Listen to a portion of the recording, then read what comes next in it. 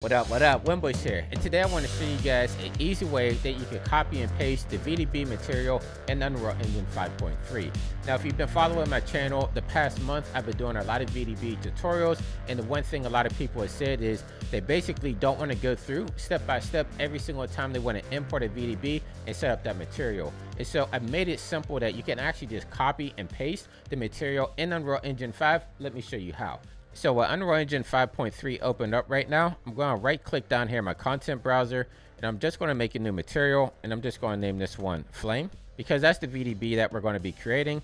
And if I double click on this, now we have our Flame material all set up here. So the first thing I'm going to do is actually click on this node right here, and on the left hand side, come down here to where it says Material Domain. I'm going to left click on Surface, come down to Volume, and then Blend Mode. I'm going to make this Additive.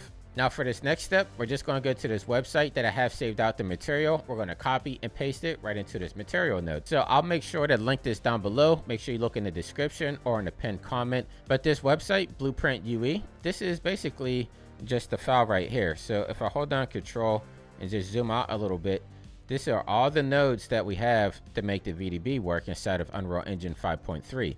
So if you scroll further down here, inside of the website, you can see copy code. So you literally just click on this clipboard, and now it's saved it to your clipboard.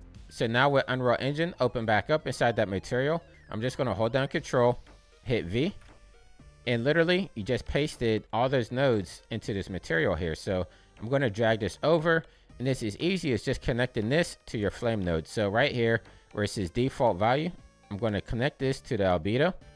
This multiply right here, I'm going to connect it to emissive material or emissive color. And then down here, we have this multiply. I'm going to left click and bring this over to extension. So you just have to connect these three nodes. And then over here where it says parameter, if I click on this, come down here to where we have this orange box, you would just literally put your VDB inside of there. So I'm just going to click on my VDB and then hit apply and save. And now we have this saved out down there. So where I have my material, the next step from here is just right click, create material instance. And basically this just allows us to have control over all of our attributes here. So we'll get into this more here in a second, but let's actually add the VDB into our scene here. So I'm going to click on this right here, this little box with the green plus sign, come down here to place actor panel, and inside the search, I'm going to type in HET, and that's going to bring this up right here for our volume. Just going to put this in the center here. And right here where I made my material instance, actually I could close this out, but I'm going to take this material instance and drag it right here into the material slot. And now you don't see anything happening, but if you looked at my past tutorials, you know, you just have to click on play, click on looping, and now we have it down here. So where I have that material instance, I'm going to double click on this again, and let me actually just drag this over here on the right hand side so we can see what's happening here in real time. So I'm just going to click on the black body parameter, temperature multiplier. Let's bring this up like 6,000.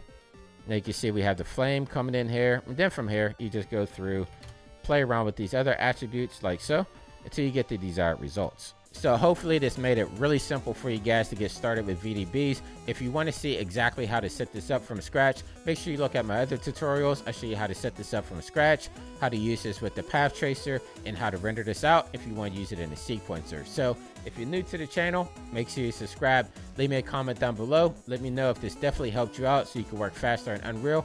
And until next time, stay fresh, keep creating, and I'll catch you in the next video. I'll see you soon. Take care.